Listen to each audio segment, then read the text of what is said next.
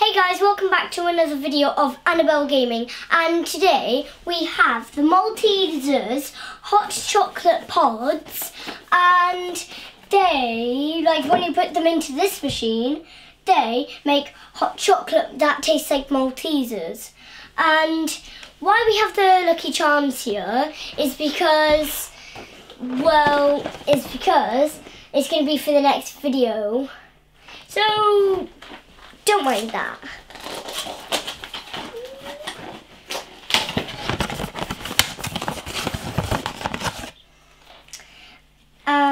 Oh, small pod.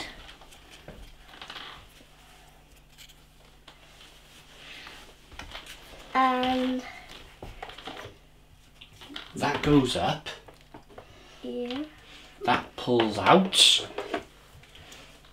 You put the pod in. Ah! Water was coming through. Look. Oh. Put the pod back in. Push that down. Put the cup under. And now you turn that over to there. There we go. Ooh. So start talking about it.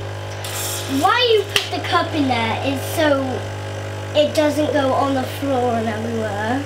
Because as you can see there, it's going into the cup. Without it, it would just go in there and it might overflow and just go all over the floor. You wouldn't want that to happen. You must wait for the light on the top of the machine to go green or orange. Ooh. Ooh. It's quite warm. So you have hot chocolate. Show the camera. Turn Hot it. chocolate. What does it smell like? Oh, that smells like Maltesers. Whoa. That really smells like Maltesers. A lot of hot chocolate too. Like, you could smell hot chocolate in it and you could smell Maltesers.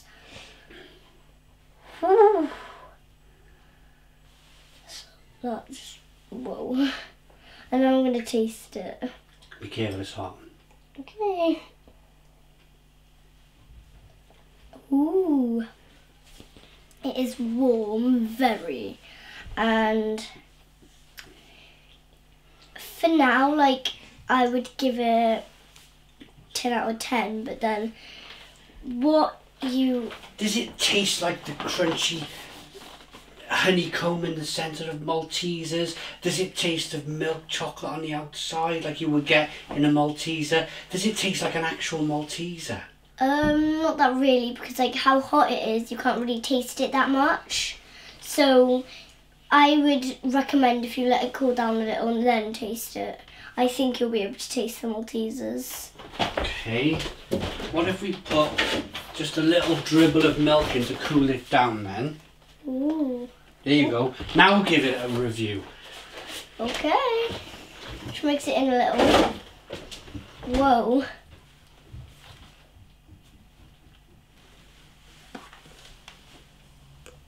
Yes, I can taste it. Like, you can taste the milk chocolate. And it's not really crunchy though because it's a liquid. So I can't really taste the honeycomb, but I think the more you drink it, the more you actually get to taste it. So what's your rating out of 10? I would rate it 9 out of 10. It's really good. Goodbye!